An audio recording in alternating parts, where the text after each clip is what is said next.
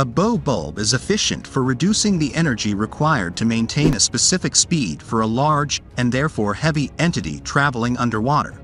Fish and cetacean evolved design shows that a small body is better served by a sharp entry, but a large and heavy body such as that of an orca travels with least energy input with a bulbous bow, head, tuned to the cruising speed, followed by a gradual slimming down to the tail.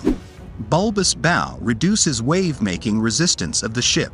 Bigger the wave, higher the resistance, so bulbous bow is fitted at foremost end. It makes a wave during sailing which interferes with the wave generated by stem of ship and reduces its overall height. Benefits additional reserve buoyancy as it's empty, a protection factor in case of head-on collision, increases fuel efficiency of vessel, and it comes as no additional cost. Plus, it makes a vessel look better.